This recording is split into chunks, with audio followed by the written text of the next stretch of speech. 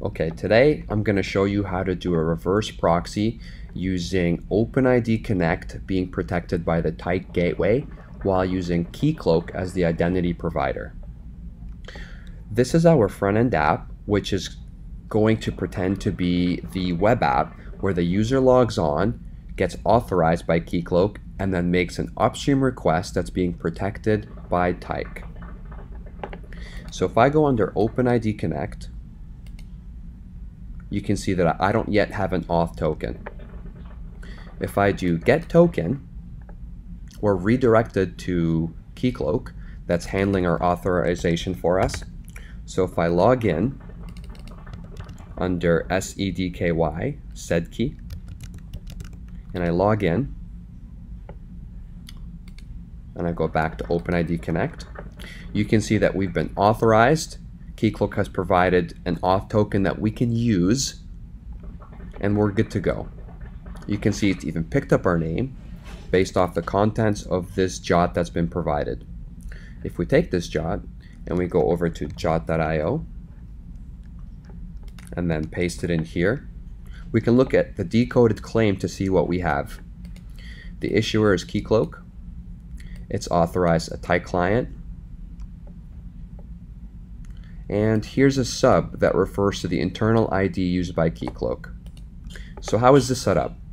If we go under Keycloak, I've created a Tyke realm, and I've created a Tyke client. You can see that Tyke client matches what we had in the jot.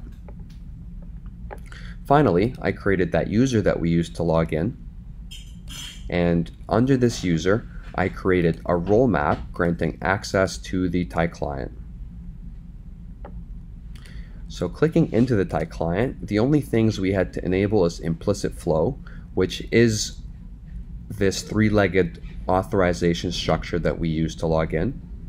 And then I set up the valid redirect, so when our front end went to Keycloak and Keycloak did authorize, it said it's okay for us to redirect back to these URLs.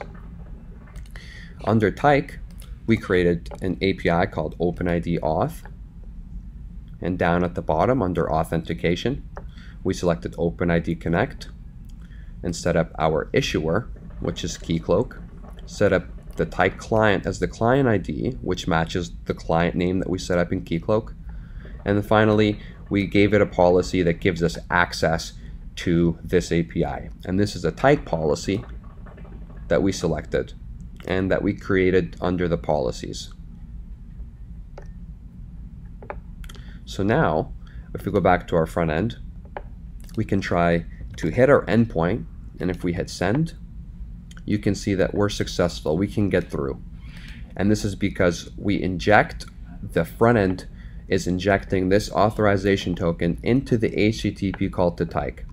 Tyke then takes this auth token that Keycloak provided. It will go back to Keycloak, check if it's valid. Keycloak will return with a success, obviously. And as a result, Tyke will send the request down to the upstream. So how does our front end know what the auth token is? Well, if we log out and try again, let's go under OpenID and get a token. So once we log in as that user, we're redirected back to the web app. Keycloak, in the redirect URL, has a bunch of query params that the web app will have to inject and read. So the one we're looking for is the ID token, and there it is. So our web app takes this ID token and then injects it here, where it's used in the request. If we look at the code,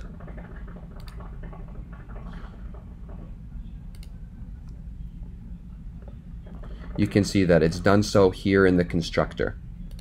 When we do load discovery document, when this component loads, it will read the headers and parse it into the actual authentication token.